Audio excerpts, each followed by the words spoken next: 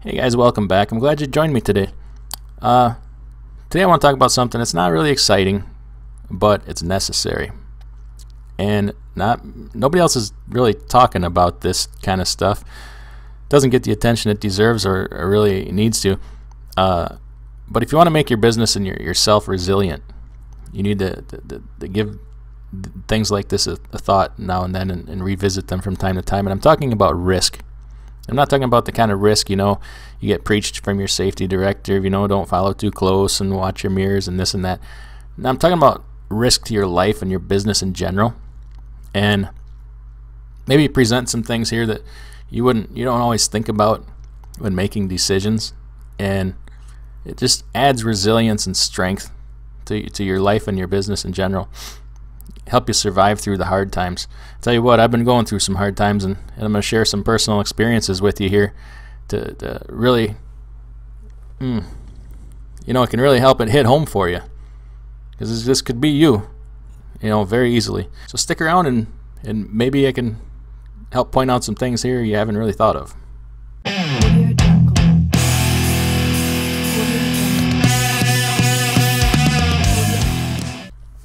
So first of all, it's not what this video is really about. It's about insurance, but we're just going to touch on that quick. Now, every year when you're up for renewal, if you're leased onto a carrier, they're going to make sure you have everything you need coverage-wise as far as liability and physical damage and stuff. But especially if you're independent, every year at your renewal, just have a conversation with your agent about your limits on everything. Any changes? Did you add or remove any equipment? You sell anything? Is there any new laws? And you may have added something that's not really in your, maybe you bought an APU this year. Well, APUs aren't generally covered on your physical damage for your tractor. So if you're worried about that, talk to them about that. You can add a small rider on there for physical damage on that, type of things like that. Or if you did a major refurbish on your truck and suddenly the value is increased, well, they need to know stuff like that, otherwise you're not going to be covered. But really more what I'm talking about is let me share my personal story with you. So since the beginning of the year, the January of 2020, I have had a ton of bricks rain down on my head, financially and business wise. First part of the year I had a major breakdown, and then after that I had I don't know, what do you want to call it, an eye disease, disorder, condition, whatever, that sidelined me for several weeks and keeps reoccurring. So I've been unable to work mostly from the 1st of January until, what are we at, the middle of March here, just about. And it's on again, off again. I haven't worked very much, unable to. And let me tell you how serious this is and how serious this can be, just from my personal experience, okay? And then you'll understand what I'm talking about. So first of the year right away, by the 15th of January, you have your fourth quarter estimates due, for federal and state withholding tax. By the 15th of January, several $1,000s. My quarterlies are fairly large due to my profit margin. So add that onto the, what the heck was it, a $5,500 repair right away at the first of the year. And then right after that, you have your, your end of year. You got to start working on your tax return for the previous year, and usually owe a little bit of money there. So then there's that. And then, of course, coming up here shortly is first quarter estimates due again. Still even before I'll be back to work. This happens to be the time of year when I get my license plate renewal in the mail, so that's $2,000. My insurance is up for renewal this time of year, and we all know what's happening to insurance rates. They're just skyrocketing. So that's no fun. So in a little bit here, I'm going to tell you how I got through all this. Now you start adding all this up and you can smoke through a big amount of money in a big hurry. So, you know, putting some forethought into this, you can get through it. Maybe, maybe not. Hopefully you can. But we'll get to that in a minute of how to mitigate, you know, all this. So when you talk about risk, the first thing to think about that pops into my mind is debt. And you know, everybody wants to go out and get a new truck, whatever, take on a $3,000 a month payment, and you sit down and do the math. Okay, my revenue is this, and I can afford to, you know, the truck will cost me this per mile, otherwise it'll cost me this much per mile in maintenance to buy a used one. We're all familiar with the warranty versus no warranty argument and all that, and I'm not here to tell you that, but what I want you to consider is the risk part of it. So if something happens to you like what happened to me,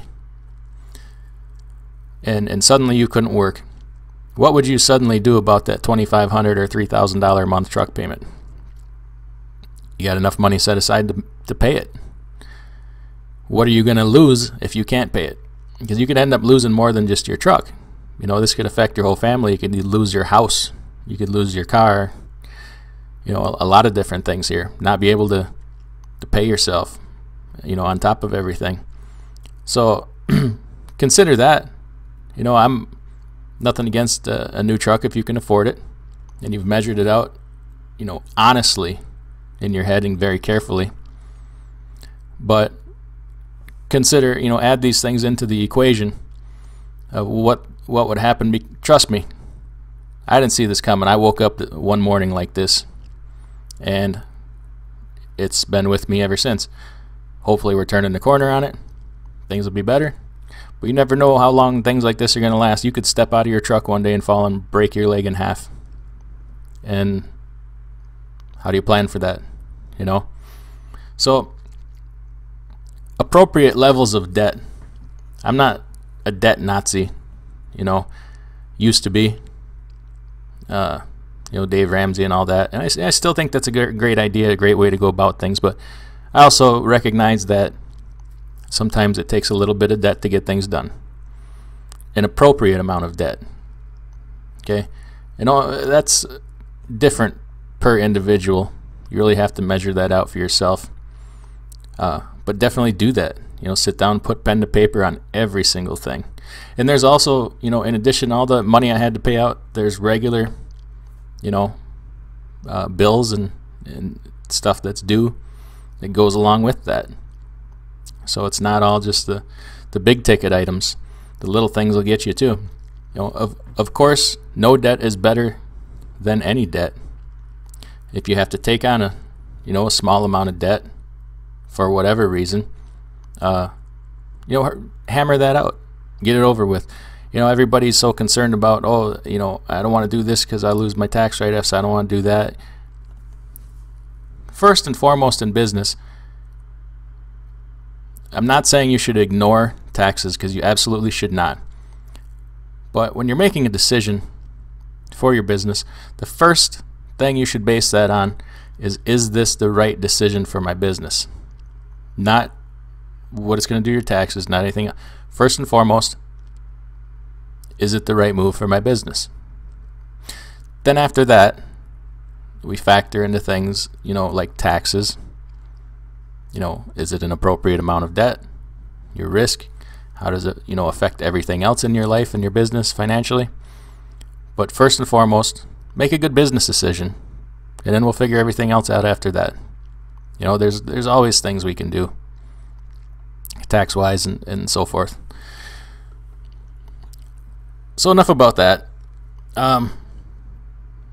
So how did I get through all this? Well, a big emergency fund is first and foremost. Bigger than you think, because you can smoke through 50 grand, you know, 60 grand like nothing. You know, you hit it the right time of year when everything's due. You know, sometimes you can spread things out, but some things are just due the certain time of the year no matter what. But you hit things on the right time, man, and you can go through that money like water. And you still need to have money left to pay yourself. You can scale down what you pay yourself, but separate from your business, you have your household obligations, and you need to cover that also. Probably have people depending on you. Maybe you're married, kids, whatever. So bigger than you think. If you think you need a $10,000 emergency fund, shoot for 20. Man, if you think you need 20, try for 30. You can never have too big of an emergency fund. Anybody that chastises you for having all this cash on the sidelines or a pile of money somewhere and not doing anything with it, and oh, you're losing money to inflation, or oh, you could have that money invested somewhere for 7 or 8%. Screw that. This money is not to make money. This money is to manage risk, keep your ass out of a bind, and handle situations like this. That's what it's for. So if you have a pile of money sitting there, $10, $20, $30,000, whatever, you can go out and make decisions like buying a new truck. As long as you're not tapping into that. Also you could run into some a position, too, where somebody doesn't pay you. If I had a position right now where I was doing business with somebody that stiffed me on a bunch of money, oh, that would be devastating. So always remember that too. You will burn through it faster than you think. Because all these little things come up. Now the second way I've managed to make it through this is by having paid for equipment.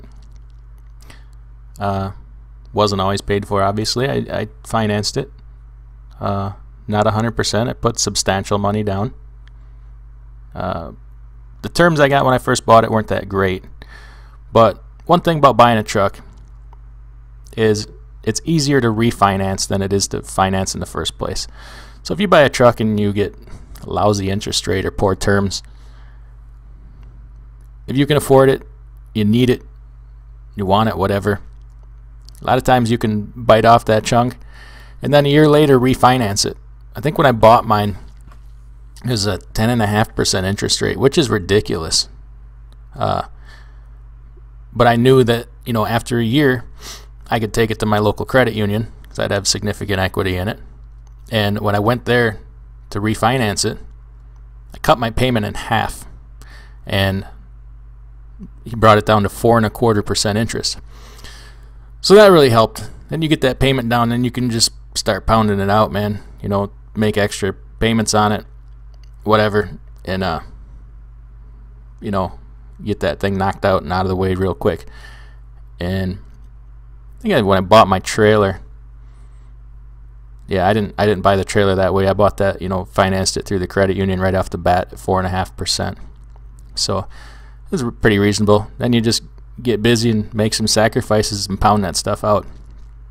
Now, one thing that absolutely drives me nuts, and I'm gonna back these statements up so hard that nobody can refute it in some upcoming videos, is it's a pet peeve of mine of people that let their accountant run their business. Okay? It's your accountant's job to, help you manage your taxes, file your tax return, help you keep you from paying extra in taxes. Okay? It is not your accountant's job to assure you are profitable, make good business decisions. They will tell you in every circumstance, when you ask them a question, what to do in order to keep from paying taxes. They will not tell you what to do to make your business profitable, to make the proper business decision, if you kind of get what I'm getting at. So what I'm getting at is, it drives me nuts, and I hate to use the term ignorant because people don't understand the meaning of it and they take it personal, but it is an ignorant statement when people say, oh, you got to have tax write-offs. Oh, you got to get a truck every 3 years for the tax write-offs. No, you don't. No, you don't. I'm going to do some videos on this to prove it out. And understanding this can change your whole business, your whole financial position, okay? I'm not saying you should pay more in taxes. You should take every tax deduction available to you. But there are better ways to save taxes than staying in debt, staying in bondage, having payments that you don't need to have. And the sole reason you took on these payments and this debt is for tax write-offs. That is absolutely insane. Okay, you can get the same amount of tax write-offs and manage your taxes to get all those benefits without being in debt. Don't use it as an excuse to go buy a new truck. You want a new truck, go buy a new truck. Don't lie to yourself, because lying to yourself makes you misunderstand, you know, the whole situation. Anyway, we'll get into that more in some future videos. It's a huge pet peeve of mine, and I can't wait to tackle that issue.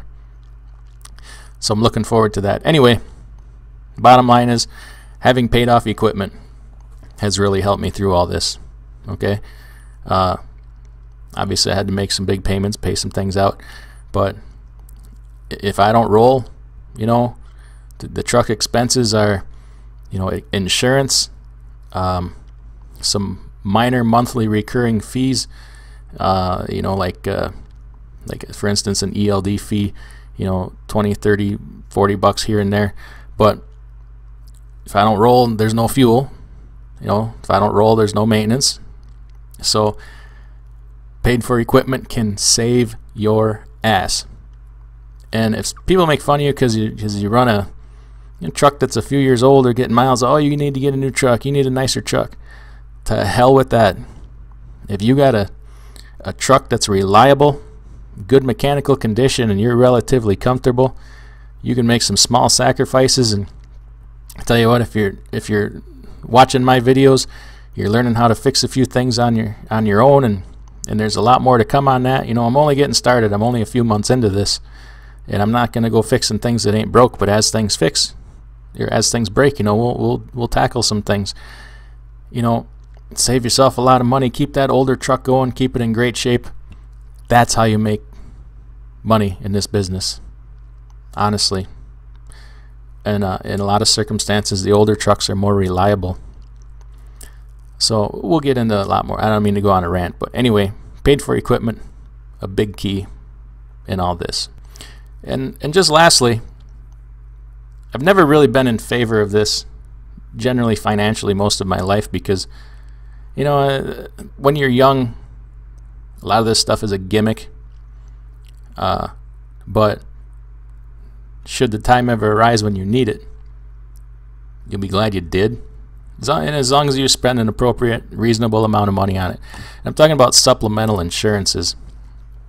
Now, work comp, to buy it on yourself, you know, that's a state thing. Not all states say you can buy it on yourself. It's a waste of money, really, because it's expensive. And it happens to be in the state where I live, you can buy it on yourself, but you cannot collect. So why the hell would you buy it on yourself in the first place? So work comp is out, you know. True disability would be great, but for your average, you know, one truck guy or very small business, it's unaffordable. You can be well over, you know, $1,000 a month. You know, it's not affordable. So, you know, you can turn to things like an Aflac or a company called Combined Insurance. I like them both. I have an Aflac policy that I kept from a job years ago, and I think it's like $30 a month. And I have the accident one, so if I'm in an accident, you know, it'll help pay some doctor bills and all that, and some deductibles, which isn't a lot, but when you're in a pickle, you'll appreciate that money coming in, man. And they pay out, you know. They don't fight too hard. Combined Insurance has a wider variety of products, if you ask me. They're a similar concept, just different companies. So check into that. You know, you can get quotes. They have you know, accident insurance. They have, you know, if you get an illness or injury, they have cancer insurance, which I'm not, you know, to me that still seems like a gimmick, because if you have cancer, your health insurance covers cancer. But I know there's still a lot of things that are going to come along with that. So I've never priced it out. You can price it out and see if it's appropriate or not. You know, you can get supplemental life insurance. You can get blah, blah, blah, blah, blah. There's multiple scenarios. You check in all that. I'm not saying go spend a bunch of money on it. But, you know, maybe if you don't have that big emergency fund and you need to kind of even things out a little bit as you build it, buy some additional insurance. You get a big emergency fund, you could always back off some of that insurance. None of this stuff has to be all or nothing. Absolutely not.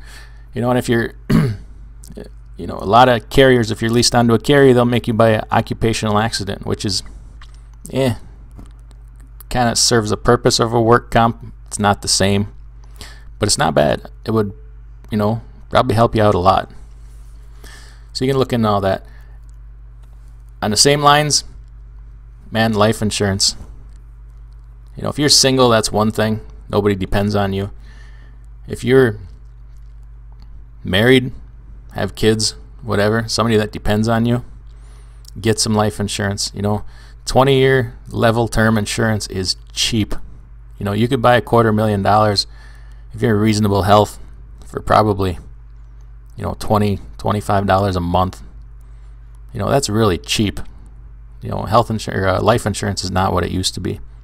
You don't need to go out and buy a big fancy whole life policy or universal life. Most of that stuff is a waste of money anyway. Trust me, I know. I used to do that. I used to be in that world, and I could not with good conscience sell somebody a policy like that. But term insurance is very cheap, and you don't have to keep it for, if you want it, drop it later on. But if you got somebody that depends on you, have it. And also health insurance. Health insurance. I know the whole problem with health insurance right now. Got to be political, but you got to have some kind of health insurance, man. I know it's expensive to have, but you wait till you need it. You'll find out how expensive it is not to have. So work hard at trying to find yourself something. If you're if you're a Christian, you can get into these cost sharing plans. They qualify. They're pretty reasonable. It's not true insurance, but it's better than nothing, man. I think Liberty Health is a popular one. You can search them online. Anyway, I ain't trying to preach. I just don't want to see any of this happen to anybody. It's really unfortunate when somebody has to go down due to an illness or injury. I'm not saying that it's not going to happen anyways, because man, that's life. It could happen to me. If things don't turn around or whatever, it could happen to me. But some planning can really go a long ways. So keep all this in the back of your mind, and always consider it when you're making decisions. Financial for your business, and just take some time and think about everything.